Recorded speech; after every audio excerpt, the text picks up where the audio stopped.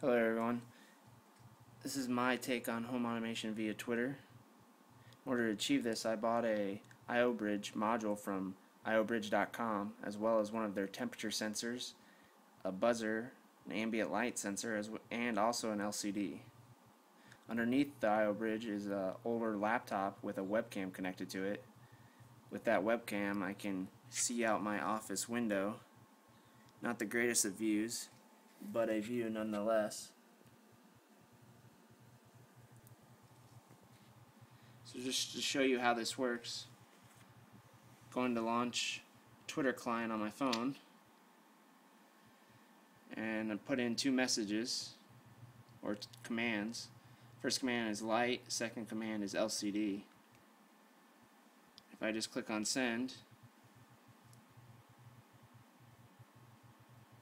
the message will get uploaded to Twitter. And once it's finished uploading, the server should parse the command, take an action on it. First action would be to update the LCD. The second action would be to sound the buzzer. And it looks like we just heard the buzzer. And now if we look at the LCD, it says Go Gators, which is the original message posted to it. And now if we go back to the iPhone Twitter client,